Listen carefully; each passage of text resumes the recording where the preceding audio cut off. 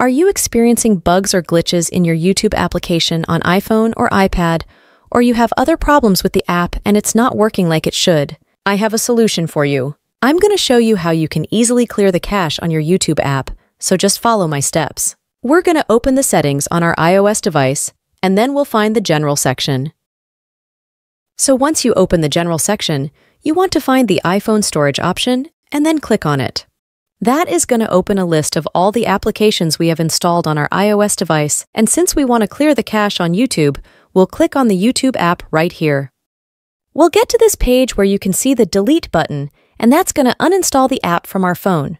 But we don't want that. What you want to do in order to delete the cache on your iPhone is to click on this Offload App button. This is going to clear the cache, and it will fix some bugs or glitches that the app had, and that caused problems with the YouTube mobile app. After the app offloads, you want to click on the Reinstall option, and that is going to install the latest version of the YouTube mobile application.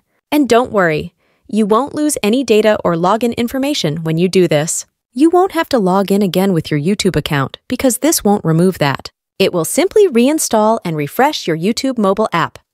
Just wait a couple of minutes until your YouTube app reinstalls, and then you can open it and enjoy. Leave a comment down below if this fixed your problem, and if you have any solutions, leave them in the comments also. Thanks for watching, everyone, and I will see you soon.